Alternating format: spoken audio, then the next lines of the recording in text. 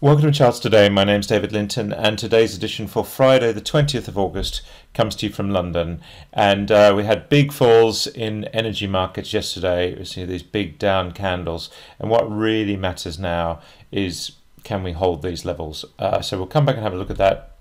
But first of all, let's look at the bigger picture of just what's going on across the financial markets. And so we start by looking at the dollar climbing higher, making new highs there. So we're starting to see 12-month highs in the dollar, upside targets activated. So that's really significant, looking like the higher low and the higher high, beginning of a turnaround for dollar, so dollar strength. That means the euro is weaker, sinking to 12-month lows against the dollar, back to levels that we saw in the autumn last year. And looking at against the yen, dollar is relatively flat, and sterling against that dollar is sitting at 136, so really sinking much lower there on the short-term chart, so that's quite key.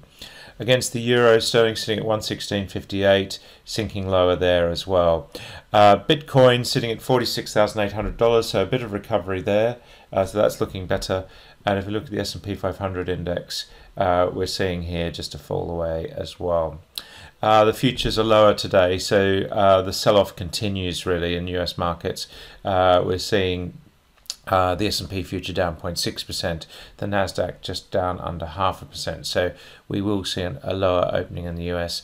And if we look at the VIX volatility, that's holding above this 20 level. So the fear index is back on the short and medium term charts in the 20s. So that's quite significant that we're just seeing markets looking more fearful. The FTSE future down 0.2% this morning. The DAX in Germany down 0.6%. And the CAC Quarante down 0.5%. So we're just seeing falls across the board. Markets in Asia falling quite heavily. The Hang Seng down a further 2%. Remember that we had these big falls a few weeks ago in the Hang Seng. The fact that we're now nudging those levels and looking like we're going to fall lower, that's really significant. And we're starting to see moves through the clouds. So Asian markets looking quite weak. Chinese market down 1%. And again, just medium-term bearish below the clouds, so that's not great news for Asian stocks. The Indian market normally quite resilient, but it's down 0.5% as well. Still do have a very big upside target, but we are just seeing a bit of a sell-off. The Aussie market holding up fairly well, actually. Soft commodities are looking mixed. We've got wheat down very slightly. Corn is up, but again, medium-term bearish. And if we look at gold, sitting at 1785, so that recovery is just stalling for breath the last few days, but still holding bullish above the cloud on the short term, and the long term has held its bullish position above the cloud as well. Silver has had a torrid time the last few weeks. We're still short-term bearish there. We can see the sell-off. Very much heading into a range on silver, so that's quite significant there. You see this range is really quite key, and that's what was an ascending triangle now for silver. We've got to watch for a break. 30 is the level that we've got to watch for.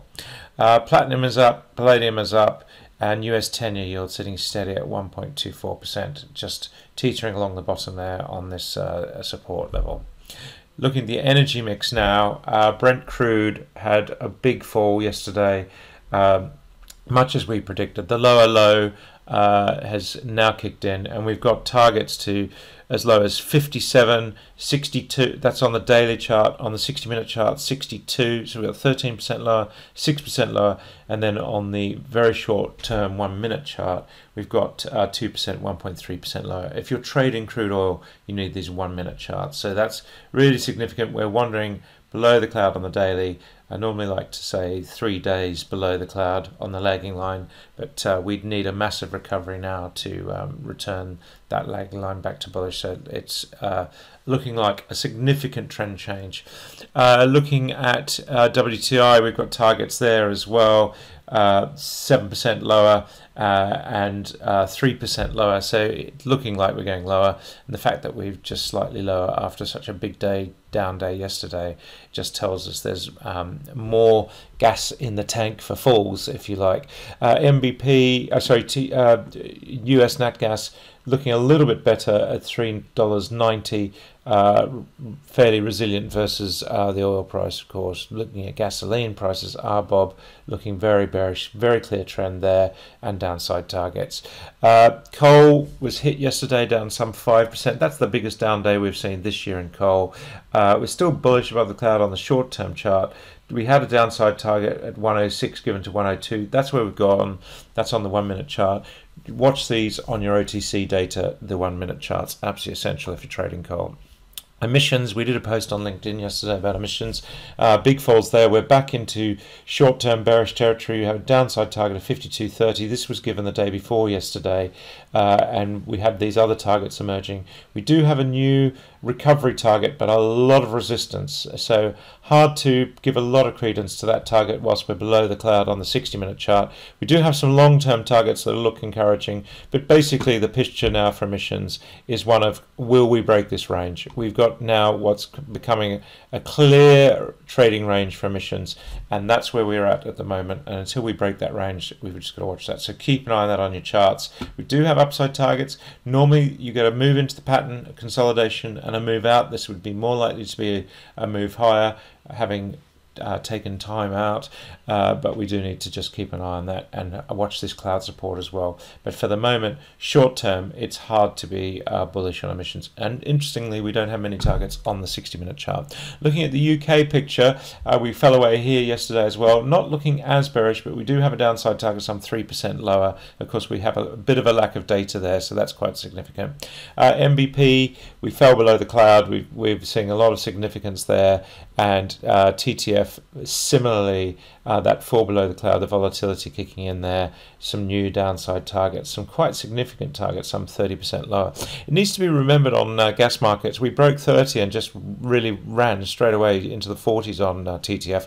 So we've had this massive move. So it's no big surprises that we start to see some of this unwinding. We're still bullish on the long term, but on the medium term chart, but the short term picture is one interesting. And if you're trading gas, keep an eye on these 1 minute point and figure targets. They're going to be your guide over the coming days. And of course, the same applies on the seasonal chart, and we are seeing downside targets there. Keep an eye on your OTC data.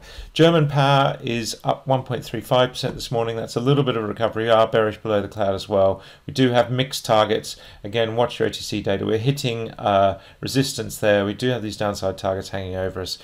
So we're not out of the woods. The main thing is we hold the lows that we've seen yesterday, and that's going to be quite key. The target suggests we may not do that.